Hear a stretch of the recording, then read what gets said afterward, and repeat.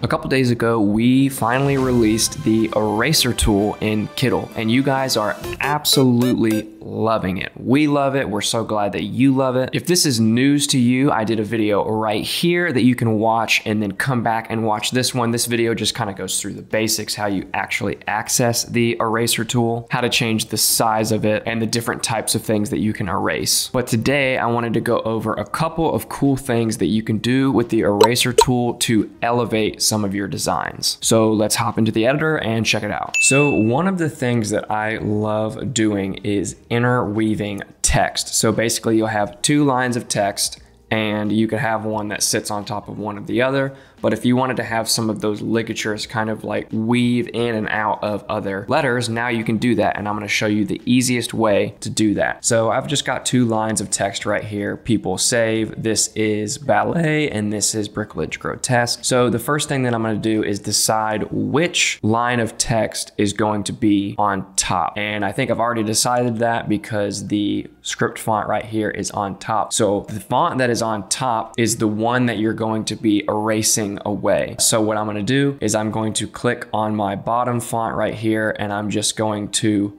turn the layer visibility off, and then I'm also going to turn the layer visibility off the background. And then I'm going to click on my one artboard. Make sure that you have your artboard selected, because if you don't have an artboard selected, you go to export, it's going to export all of your artboards into a zip file. So I'm going to select my one artboard, download. This is a 2000 by 2000 canvas. I just like a little bit more pixels than 1200 by 1200. Nothing against 1200 by 1200. It's just not enough pixels for me to feel confident that my designs aren't going to get just a little fuzzy.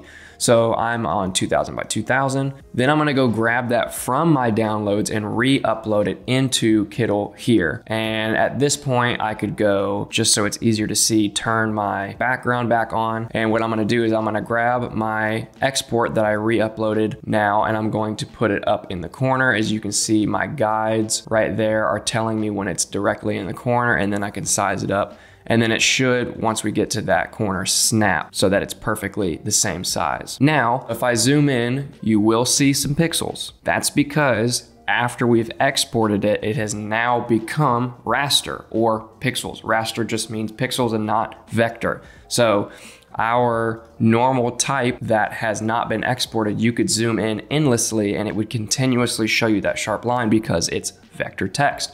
But if I turn on my exported version that I re-imported, you can see that it's going to be pixels. Of course, it's going to look bad if you zoom in, but if I'm zoomed out to a size that it would be seen on like a phone screen, there's no way you're ever going to tell. So don't fret, just make sure that you're working in a good canvas size and you should be okay. So this is my re-imported version. What I'm going to do is I'm going to turn all my layers back on. Now, this is critical. What I'm going to do is I'm going to take the bottom layer of that script font and I'm going to put it behind this lower layer of text. Now, what I can do, and I'll explain why you should do that too. So now I can click this. In the video before, I explained that you can go and click the eraser tool right here, or if you don't want to have to zoom out to click that, you can just hit E on your keyboard and it'll bring up your eraser tool. Now, we can determine which parts of this we want to erase away to show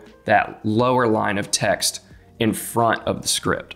So what I'm gonna do is I'm gonna erase this part and I'm gonna erase this part right here. So I can just go boop right there. And so now after I exit the eraser mode, we've got this nice, clean, interwoven kind of text effect. Now here's the reason why you need those two layers. So if I get rid of this, and then I turn off that bottom layer of script and I go to erase this, I'm going to have to zoom in and be super accurate and take a lot of time doing this, because as soon as I hit over that edge, it's gonna show the background behind it. It doesn't look super good and you're just gonna waste a lot of time. Trust me, I even recorded a version of this video before I just had a brain fart. Like literally I've been doing this in Photoshop for years and I know that this is what you're supposed to do.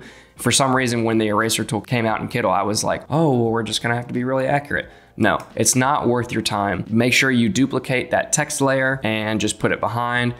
We could even try it in a different spot. So let's say I wanted this part to be behind the A and right there.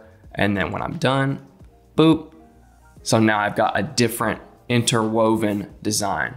Another helpful tip before we move on to the next one is if you're worried that you're going to have to redesign something before you export anything on the artboard to re-import and then erase away, which is how actually a lot of programs work, I would duplicate your artboard and then work on that copy so that you still have your original, two lines of text that you can go and you can change. Regardless of what you're doing, it's good to have a copy of an artboard if you're gonna be trying out different variations. Always try your variations on a copied artboard and not your original. So what we can do is we can practice this again with this artboard. So you know the drill. I'm going to take my bottom layer of text, turn the visibility off on the background, select my artboard, and then hit download and download that. Now I'm going to re-import that back into Kittl, turn my background back on just so I can see what I'm doing. Make sure it's lined up. You can see the guides popping up there at the top left corner. And then there we go.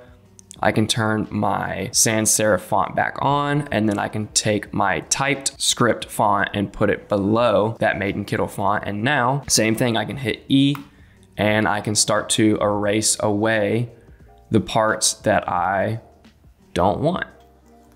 And we can zoom out. See, like for example, if you zoom in, you're gonna see like a little bit of pixelation. You would see that if you zoomed in on the exported version. So don't get upset, don't fret, wait until you export it to see if you're actually having any issues or not. Let's say, for example, I wanted to try something different. I could just hit Command Z twice and then hit my eraser tool again and I say, oh, okay, I want to try this variation of things. And I think I actually might like that better. I like to alternate. So for example, I know that I have 4 different spots on this text where it's the top line of text is touching the bottom line of text. 1, 2, 3, 4. And I have 4 points right there. So I'm either going to erase the first one and the third one or the second one and the fourth one. And I feel like that helps give you that kind of woven effect, because it would look kind of silly to erase this, and then it's like,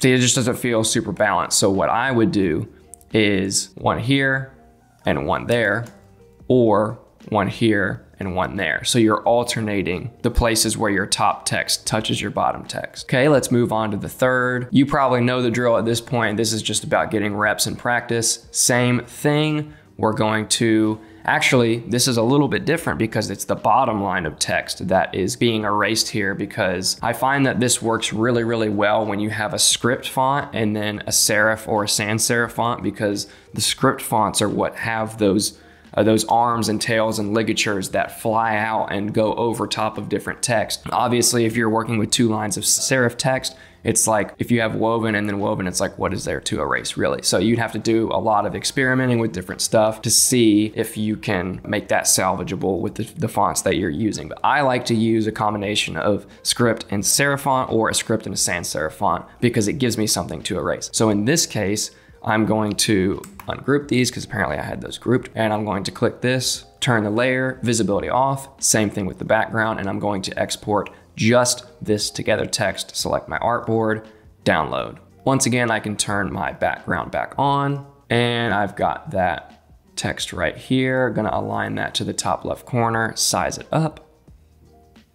Perfect. And then I can turn my woven text back on, and then same deal. I'm gonna take this together font and I'm gonna put it under this woven text. Now I can click on my exported text and I can do something like this. And then you really just have to experiment. So like that's a touch point here. Here's one here, so I'm not gonna do that. I might do this, not do that, and do this. That looks pretty cool actually. And then these are on top of each other, so I kind of have to make a choice. I'll do this one right here. That actually looks really, really great. And so you kind of have to play around with 1, different fonts, 2, different words, and then 3, different placements of things. Because, you know, there are a couple of little, maybe what could be considered slightly awkward places where it just barely touches it by a hair, or it might create awkward little gaps in your text. And so what I like is being able to position it to where there are no awkward gaps. I mean, when I set this one up, for example, I spent at least 2 to 3 minutes playing around with the positioning of the script text to make sure that it wasn't creating any awkward gaps and that it was the cleanest. So out of these 3, I definitely think that these 2 are the cleanest. This one was just another practice rep. So just to show you an example of other things that you can do, this is just 2 shapes. Actually, this is 2 fonts, but I've made circles out of it. You can use this effect with shapes too. So say for example, so the top one is the one that I'm going to be exporting. So the bottom one right here, I'm going to turn the layer visibility off on that, as well as the background. And then I can click my artboard, download, re-export that, import that back into the program, same deal, top left corner, boop, size it up. Now I can turn those other layers back on, and I can make sure that this one is behind here, and then I can click on my illustration, hit E, and then I can choose which portion of this I want to be done to make these look like they're kind of interwoven. So say I don't like that one, just undo, and then I say I want to do this one instead. Boop, done. And you could not do that before. So that's super awesome. Our buddy Juna over at Detour Shirts also made a video having some fun with the eraser tool, and you can see in this video he used one AI to generate I think it was like a watercolor version of a dog wearing sunglasses, and it had something in the reflection of the sunglasses, but he wanted to change the reflection in the sunglasses to something else. Using the eraser tool, he was able to cut away the inside of the sunglasses and then put his own background behind it so that he changed what the sunglasses looked like. So I'm gonna do my own version of that here. I'm gonna go over to AI, and I've honestly been using Turbo lately. It's technically our rebranded V1. It's way faster. The generation styles are way better. The accuracy is way better. It just is great. And it only costs 1 credit. So what I'm gonna do is a dog wearing sunglasses with a city in the reflection of the glasses. Let's see what we can do with that. I'm gonna click our watercolor and generate. Awesome. So right off the bat, Turbo is fire, and I won't even debate anybody on that. Turbo is great. So I could take this and I could use it how it is. I might see what the background remover does. Did a pretty good job there. Actually, it did a wildly good job. That's incredible. Sometimes I get surprised. So what I'm gonna do here is I'm going to click E, and in this instance, you do have to be accurate with the way that the 2 layers interact with each other. It wouldn't make sense to put a layer of this dog behind the layer because you're erasing one layer, but then it would just show the one behind it. It wouldn't work in this instance, unfortunately. So I'm going to size up my eraser. I just find I can be more accurate when the circle is a little bit bigger and I'm going around edges and I'm trying to be careful. Maybe a little smaller so I can hit that curve. Let's go right there. And then just do this as steady as I can. And this can be as accurate or not accurate as you want it to be. I referenced that in the other video. It's all about how much time you want to spend on this. So I'm just gonna clean that up a little bit. Doesn't look too bad at all. Yep, so that's the left lens, and we're gonna go over and do the same to the right.